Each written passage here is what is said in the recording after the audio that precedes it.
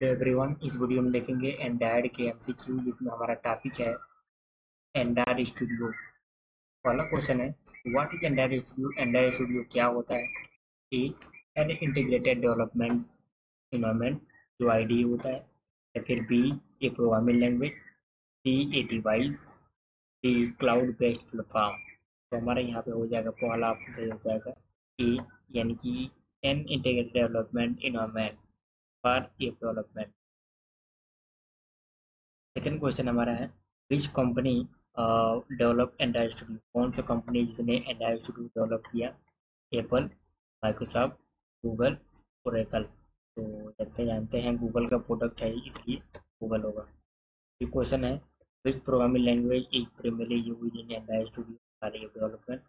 तो कौन सा लैंग्वेज यूज किया जाता है एंड्रॉइड ऐप के लिए? ज़्यादातर हम जावा का यूज करते हैं, इसलिए हमारा क्या हो जाएगा, ये ऑप्शन हो जाएगा। ये पूछा गया, what is the recommended minimum memory होता है वो कितना होना चाहिए? 2 GB, 4 GB, 8 GB, 16 GB। तो हमारा मिनिमम कम से कम 8 GB तो होना ही चाहिए। फिर क्वेश्चन है, what is the which of the following operating system is supported by Android studio? कौन सा है जो सपोर्ट करता है? विंडो, मैक, लाइनक्स, तो लगभग इस सारा का सारा सपोर्ट करता है हमारा जो होता है एंड्रॉइड स्टूडियो।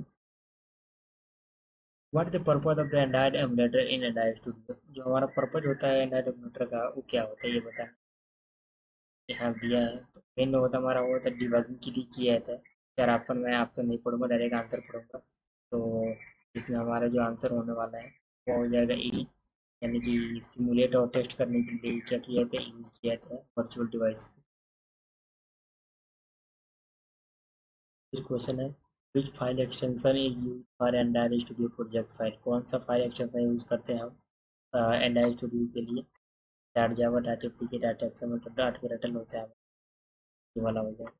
फिर क्वेश्चन है, what the purpose of the layout editor? तो लेआउट एडिटर होता है, उसका पर्पज क्या होता है? तो वहाँ भी ये आईडी एक्सपोर्ट होता है, तो हमारा ये ऑप्शन हो जाएगा कि जो भी हम यूआई डिजाइन करते हैं वो इसी के बारे में करते हैं। फिर पूछा गया है कि विच build system is use by default? जो एंड्रॉइड स्टूडियो में जो हमारा बाई डिफॉल्ट यूज होता है हमारा सिस्टम में, वो कौन सा होता है? Aunt, Maven, Gradle, make. तो हमारा हो जाएगा यहाँ पे ग्रेडल हो जाएगा, ये हो जाएगा ऑप्शन। फिर पूछा गया, what is the purpose of the entire manifest file in entire studio? जो एंटायर स्टूडियो में होता है हमारा मैनिफेस्ट फाइल होता है, ठीक है, तो उसका पर्पज क्या होता है ये बताना है। तो हमारा यहाँ पे ऑप्शन हो जाएगा, वो हो जाएगा ई, टू डिक्लेयर परमिशन, और जो भी कंपोनेंट होता है उसका यूज करते हैं। फिर क्वेश्चन है, which of the following is not a component that can be defined in the entire manifest file? जो कौन सा कंपोनेंट जो डिफाइन नहीं है एंटायर मैनिफेस्ट फाइल में? ये एक्टिविटी, सर्विस, फ्रेगमेंट, वेरिएबल, तो वह वेरिएबल। फिर क्वेश्चन है, कौन सा टैब है जो एंड्रॉइड में यूज किया जाता है प्रोजेक्ट को और डिपेंडेंसी को मैनेज करने के लिए? Project, build variant, dependency, greater console, वो होता है हमारा डिपेंडेंसी। फिर पूछा गया, which tool is use for debugging Android app? मतलब एंड्रॉइड ऐप को डिबग करने के लिए कौन सा टूल यूज किया था? लॉकेट, डिबगर, प्रोफाइलर, और एक होता है मॉनिटर, तो वो होता है लॉकेट हमारा। क्वेश्चन है, what is the purpose of the greater bill system in Android studio? जो ग्रेटर होता है हमारा ग्रेटर बिल, उसका पर्पज क्या होता है? वो हमारा सिंपल से फॉल आंसर हो जाएगा, ऑटोमेट करने के लिए जो भी बिल्ड प्रोसेस को ऑटोमेट करने में यूज किया जाता है। फिर अभी चलते फॉलोइंग इन आर्ट फीचर, कौन सा इसमें जो फीचर नहीं है एंड्रॉइड स्टूडियो में? टैब एडिटर का, पैराग्राफ, एक्सएमएल, टाइम, तो वो हमारा होगा दो, ही हो जाएगा। पूरा ऑटो कंप्लीशन, एरर चेक का जो होता है वो फीचर नहीं होता। What the purpose of the Android virtual device? जो ईवीडी होता है हमारा, उसका पर्पज क्या होता है ये बताना है। तो यहाँ पे चार ऑप्शन दिया था, हमारा हो जाएगा ई, यानी कि क्रिएट और मैनेज करने के लिए होता है डिवाइस, टेस्टिंग डिवाइस। फिर क्वेश्चन है हमारा, what the purpose of resource manager? जो रिसोर्स मैनेजर होता है एंड्रॉइड स्टूडियो, तो पर्पज क्या होता है?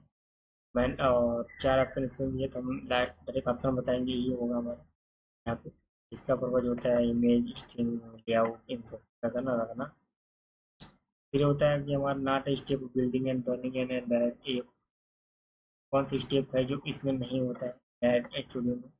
Writing the code functionality, designing the user interface, compiling the code, running the user on physical device.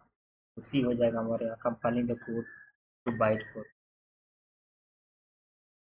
What the purpose of direct asset package होता है, आपका होता है ना अप टू, तब मतलब पर्पज क्या होता है?